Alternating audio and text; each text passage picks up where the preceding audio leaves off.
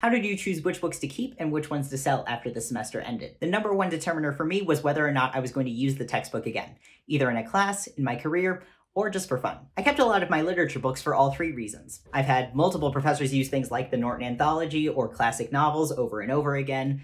They're good to reference, and I just like to read them. But my animation major almost never had textbooks to begin with. Information and technology changes so fast in that field that textbooks can't keep up. So even if I did have textbooks, it wouldn't have been worth it to keep them. But I have friends in other fields where stuff doesn't change quite so fast, and they do find it helpful to reference their old textbooks.